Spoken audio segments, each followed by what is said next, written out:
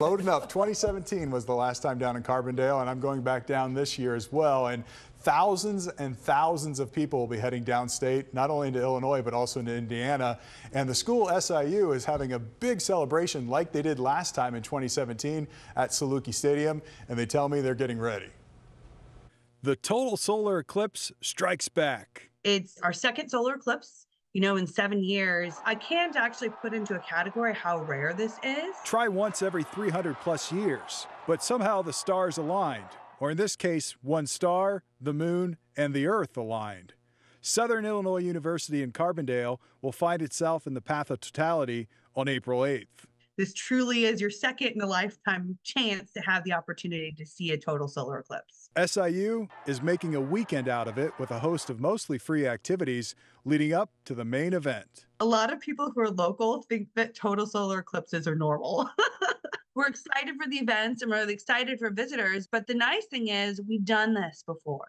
On Eclipse Day, Saluki Stadium is once again hosting a watch party, and the university says it's prepared for an influx of 100,000 people. We do work with local hotels to try and keep their pricing down, but inevitably it's up to those hotels to set their rates. At last check, the average price for a one-night stay was about $500.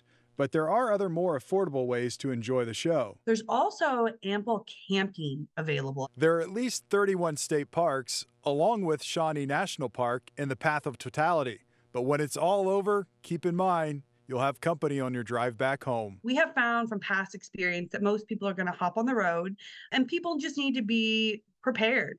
You may be sitting in traffic for a little bit.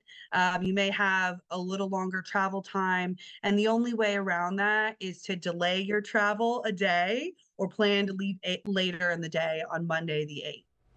You know, I remember checking my phone when I was down there after the eclipse in 2017, looking at the travel time from Carbondale back to Chicago, over 10 hours. Oh my gosh. Right after the eclipse. So more than double. Yeah, more than double. Watch breaking news on YouTube. Subscribe to ABC7 Chicago Eyewitness News.